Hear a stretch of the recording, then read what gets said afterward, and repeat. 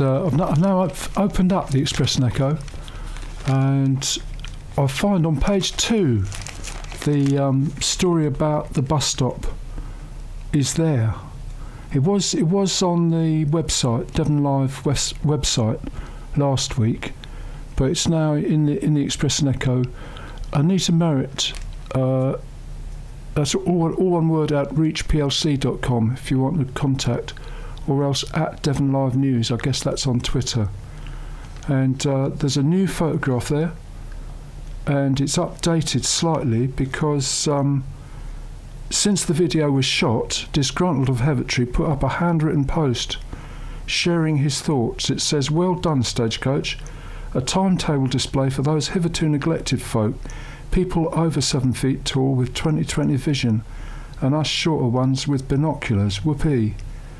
So I managed to remain a bit calmer in my video, which is what got Devon Live's attention. They have mentioned that I've put it on YouTube, but they've got their own version of it on their site.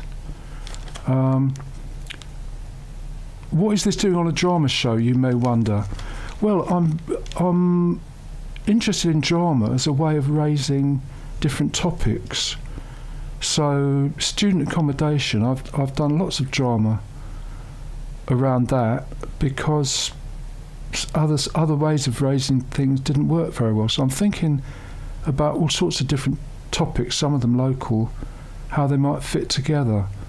I think digital is going to come into it, but anyway, I'm going to come back to different topics during the show because I haven't really worked out what I think about various things, so it may all get sorted out coherently during this show, or it might continue into the wild show, because it's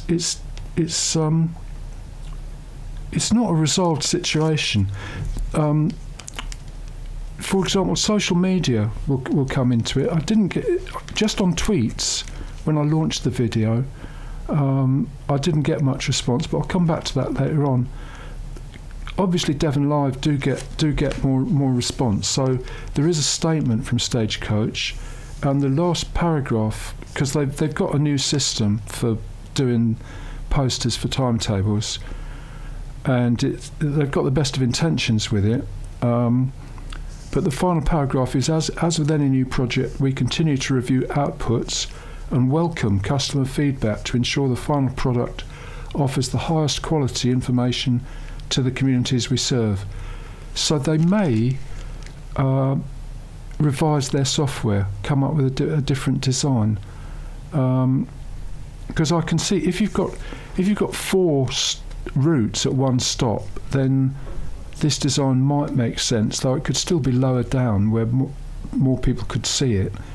But if you've only got one, you could put it right at the bottom, or you could do it in bigger type, because it's actually surrounded by white space, which is about 3 times as much space as the information they're trying to present.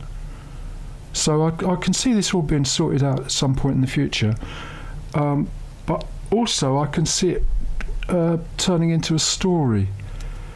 I think I'm going to play some more music and come back to the story so far continued, because when I explained this all on the Wild Show last week, there was developments from that. So I think I'm going back to the play-out system and some Green Day, which Chris Norton might like if you're listening, Chris.